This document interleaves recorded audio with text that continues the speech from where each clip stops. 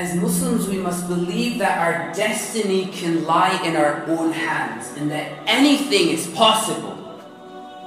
We must become liberators of our own fears and liberators of our own destiny. At that moment when we raise our hands, we must believe that what we say can change our lives and it can change our destiny.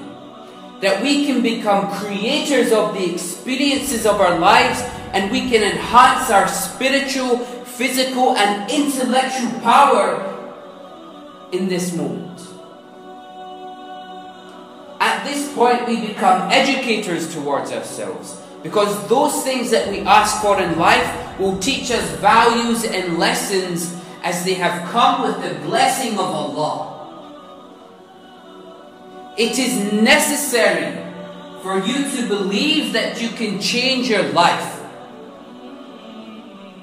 You have to keep holding on to the things that you ask for. You must believe that it will come true and put your trust in faith and leave it off with fear.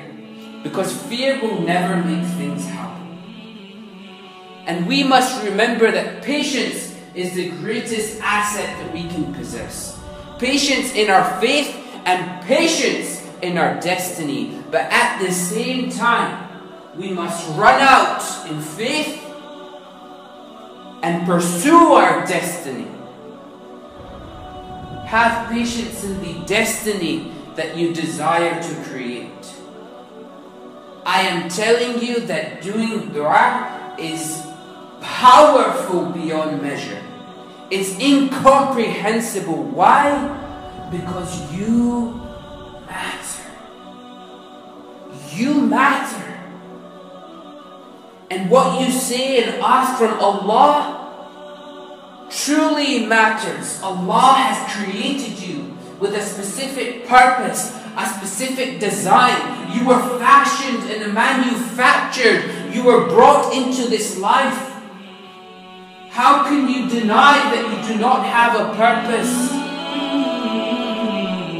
Please subscribe to the Prophet's Path, hit like, share so that others can benefit too, inshallah.